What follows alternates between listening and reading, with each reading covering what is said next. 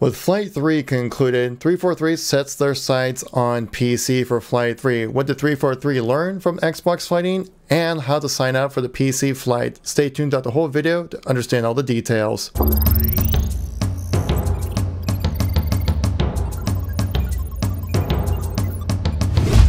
How's it going, everybody? It's Kevin here once again, giving you a news informational video when it comes to Halo. If you like these informational videos, please make sure to tap that like button. Let me know if you want to see some more content like this. Leave a comment down below if you guys have got a chance to play Flight 3, or if you're looking forward to PC, let me know in the comment section down below. I do read all of them and try to reply to most of them as well.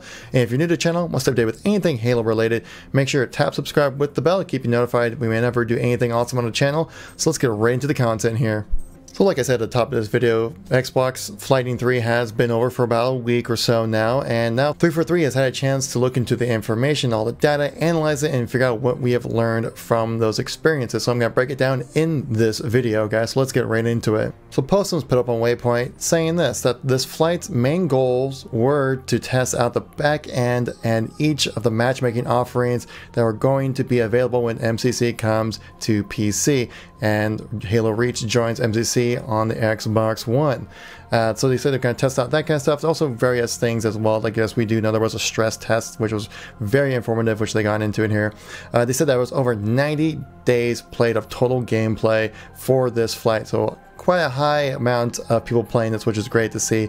Apparently over 50,000 people were invited to this flight. They're kind of dealt out in waves as well, so they can kind of test out their delivery and kind of test out different styles of engagement as well when it comes to people that they are inviting. So that was a great way to kind of get some more information out of the player base as well, which is great to see. As I mentioned, they did a stress test on October 5th that basically kind of helped put a test on the networking of Halo Reach, and they said they hit their goals with currently 4,000 concurrent players at that time playing Halo Reach, and some various players that they played 5 to 12 matches got various different kind of nameplates with that, so they really do appreciate the efforts in that. They even listed out the top 10 players who played the most games, and we actually found Bound was number 1, who, if you guys don't know Bound, he's a beast at Halo. He kind of made a name for himself back during the Halo 5 days, and now looking to kind of maybe make a name for himself during Halo Reach. Played the most games at 429 games. But a familiar name you might be seeing here is Mint Blitz. Actually finished in a close second place just behind Bound. So pretty cool to see that we got some very notable people in the community playing, which is great to see. Postums does say in this post that if you guys are done playing Halo Reach, you can go ahead and delete that build, as that build will never be used again. So go ahead, and then if any build is going to be coming in on the Xbox, you're going to be replacing that build. So just go ahead, delete the insider build that you have on your Xbox. Just free up some space right there for you guys. Now they do go into how to sign up for Flight 3 on PC, as it's a little bit more complicated than on the Xbox. First thing here, you guys have to verify your email. Make sure you use your Xbox Live account when signing in. You know, some people did kind of mess up on that when it came to signing up for the Xbox flight, as I mentioned in the previous video. So make sure you're signed into your proper account on Halo Waypoint. All you gotta do is type in haloinsider.com. It'll take you right to the page and hit sign up. It'll take you right through the process right there. Now, various steps you need to do when it comes to signing up. One is giving 343 a DXDIAG file, or a diagnostic file if you want to call it short, just so they know that the specific build of your PC, how much RAM, your GPU, your CPU, things like that. Postums does stress about 3 times or 4 times over in this post, which isn't very lengthy, to say make sure that is updated, as it's very important to know who to bring into this flight. And so make sure you guys sign up that. I did it. It's very easy to do. Just follow the steps, take your time, you will be able to figure it out. And so it's just very simple process to follow through on that.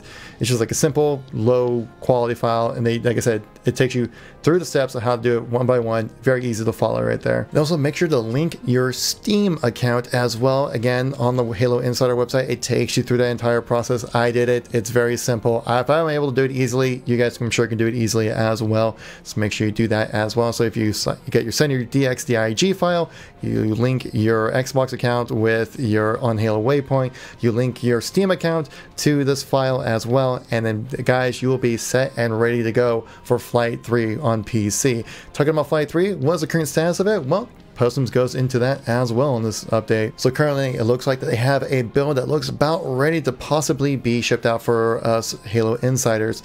If you guys remember, there are 3 rings when it comes to, or so I should say 4 rings when it comes to the testing process. Ring 0 is internal testing at 343.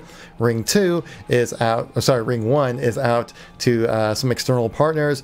Ring 2 is out to some further extended reach partners, and Ring 3 being us, the Halo insiders. So currently it's at Ring 0 at the last time we mentioned it. They are working over the weekend to hammer out some of the details and some of the blocking issues to resolve it, to bring it up to Ring 1 and 2. If there are no issues found over the weekend, it's looking like it will be shipped out to Ring 1 and Ring 2 users to come back with their own blockers to show what the else they can update on. Now remember guys, when it came to Flight 3, that it was a pretty fast process once they started doing this ring testing, as it probably took about a week at the most for them to hammer out all these issues, and especially since the process has gone along so long when it comes to developing Reach onto PC, that I can imagine this ring process to be rather quick. Again, at the moment of making this video on Saturday, there are currently no dates given when it comes to when Flight 3 is happening, but I'm assuming it will be happening within a week or 2 of when this video is being posted.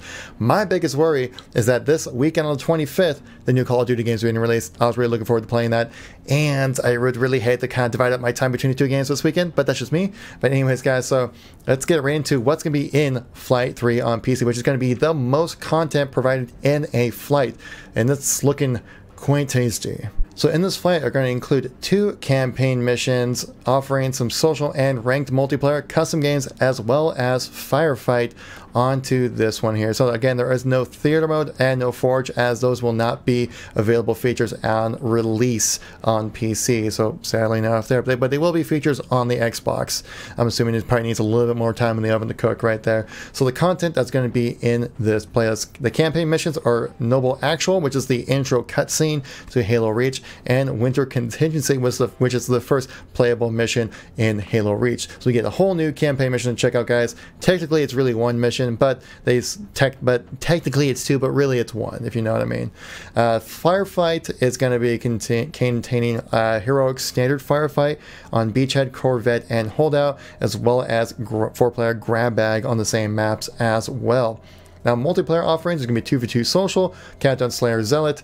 On social, there's going to be Slayer, Bomb, Flag, Zone Controls, Asset Denial, and Action Sack. On the maps, Countdown, Powerhouse, Zealot, and Tempest.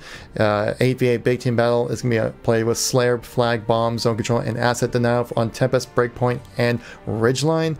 And also, Halo Reach Team Hardcore is going to be Slayer and Capture the Flag on Zealot, and also on Countdown. And there's also going to be Halo Reach Invasion on Breakpoint, so the exact same process that was in Flight 3 for multiplayer on the Xbox, they're bringing it over to PC as well. Hoorah! So yeah, I stated in the beginning of this video, guys, there is currently no date set for Flight 3, but I'm assuming it would be within a week or 2 of this, because this sounds very similar of the process that happened when it came to the Xbox, so keep an eye out for that. Keep an eye on your emails, guys, for that email to come in. Sometimes it goes into your spam, sometimes it goes into your junk folder, your trash folder, your not standard folders. Keep an eye out on that, guys. It seemed like a lot of people kind of resolved that issue between Flight 2 and Flight 3, so that's good to see. But keep an eye out on that. Again, I will let you guys know on this channel, either in a community post or an actual video, when emails will be sent out, guys. Which now, I'm sure you're wondering after watching through this video, probably thinking, well, when is this game actually coming out? Is it even coming out this year? What are your thoughts? When is it happening? Have you heard anything about it? From my thoughts on this, well, first of all, we have no idea when this game's coming out. No official announcements, no official guidelines or timetables or anything like that, which is good. You know, we don't want to pigeonhole 343 into putting out a game at a certain time when it's not ready. We want this game to be ready when it's released. When will it be ready to be released onto MCC? I'm assuming about 1 month after the last flight. I'm assuming that this Flight 3 on PC is going to be the last flight, and I think it's going to be running for about a week. And so then I'm assuming probably about a month after Flight 3 on PC concludes, and if there's no major issues that pop up, which I wouldn't expect since it's already been kind of tested for what they're trying to do here, that I would think that the game would be releasing mid to end of November, maybe in December, actually. So I'm thinking this release date might happen. Again, this is all pure speculation. There's no word on that at all.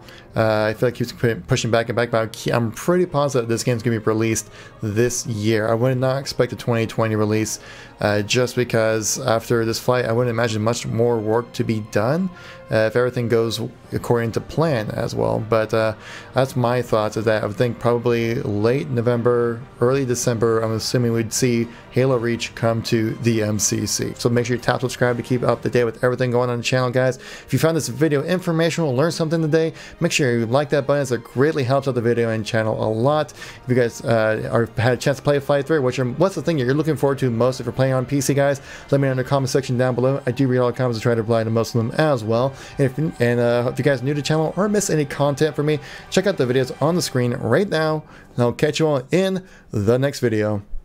Peace out.